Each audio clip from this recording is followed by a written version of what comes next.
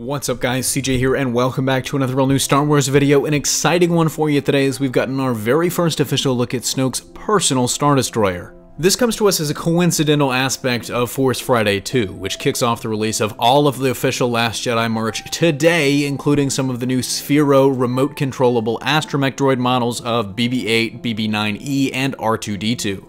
In the Sphero app, which you control those droids with, there's some cool information from around the Star Wars universe, including our first look at Supreme Leader Snoke's flagship, the Supremacy. The Supremacy is a one-of-a-kind mega-class destroyer, and while it's still the wedge shape we've come to know and love from the Empire and the First Order, it is much wider than it is tall, kind of giving it a little bit of a B-2 bomber look. Just how big is it? Well, in the app it's listed as 60 kilometers wide at its longest point, and for us here on the Imperial system of measurement in the colonies, that's a mind-bending 37 miles wide. An image of the ship from behind gives us a look at the engines, glowing red-orange, kind of reminiscent of the Super Star Destroyers we've seen throughout the series, and man, there are a ton of them, in line with reports that there would be several dozen, and I can count at least 22 from that picture, with more potentially off-screen.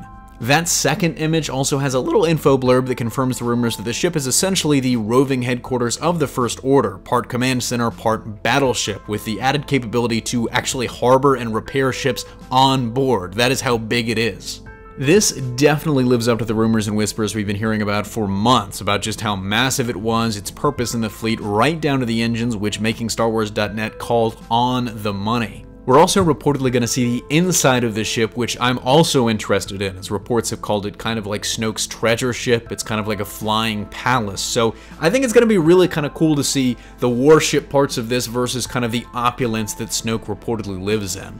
I just can't wait to see it in action, and I'm all but certain that we will in this movie, especially seeing how much information was dedicated in this app to describing the ship's battle capability alongside its role as essentially a massive warship.